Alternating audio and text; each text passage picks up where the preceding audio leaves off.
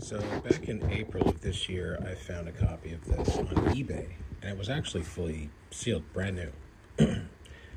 As you can see,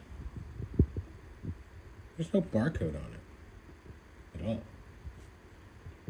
This is the physical Blu-ray release from 2010 by ASB, as they were called at the time, Air Show Buzz. It's got that PBS special. That's what Horsemen Cometh 1 Hour Special is. They aired it on PBS back in 2011. So I guess they released it physically and then they put it out as a PBS special. Anyway, you open this up. I've never done like an unboxing video or anything, so bear with me, please. So there's the Blu-ray, and it's an actual, legit pressed Blu-ray disc. And the same can be said for the CD. Curiously, they put the 12-minute piece before the 4-minute. And personally, I've always played the 4-minute first, like an overture introduction to the 12-minute piece. So it's kind of interesting that they reversed them on this disc. I didn't know they did that. And this is also a pressed disc. This is not a CDR. But the most unfortunate aspect of this disc is that I ripped it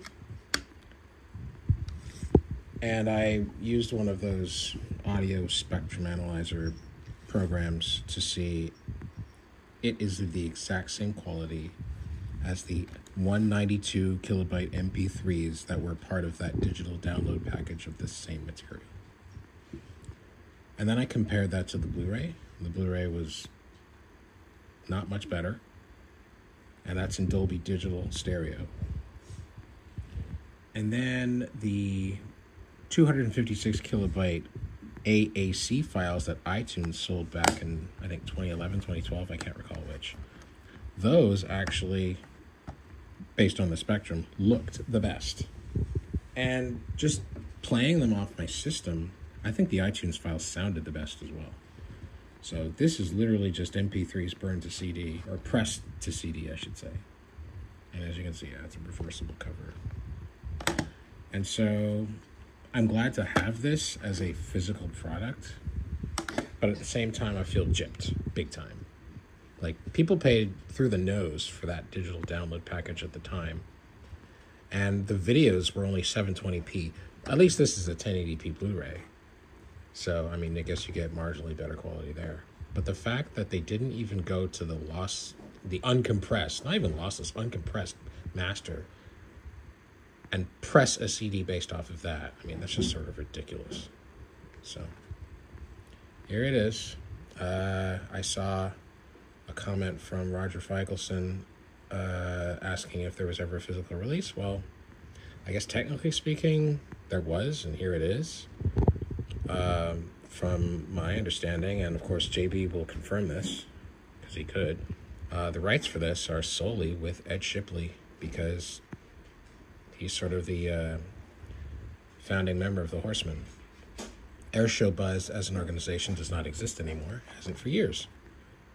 They gave it up, don't know why, but even for a time, one of the pilots here, what was his name? Not Friedkin. Beasley. He left, and then he was replaced by Steve Hinton, and then Steve Hinton is gone, and now Beasley's back. Do they still fly to this music? I believe they do. So that's pretty touching that they still fly to this. It's pretty awesome music. And so, yeah, if Entrada or someone else converses with Ed Shipley, I'm sure he would probably jump at the chance to release this music officially in a much more accessible form. I mean, they had it on iTunes for a minute, right? Anyway, here endeth my my Horseman Cometh. Sound like I have a lisp now. Video.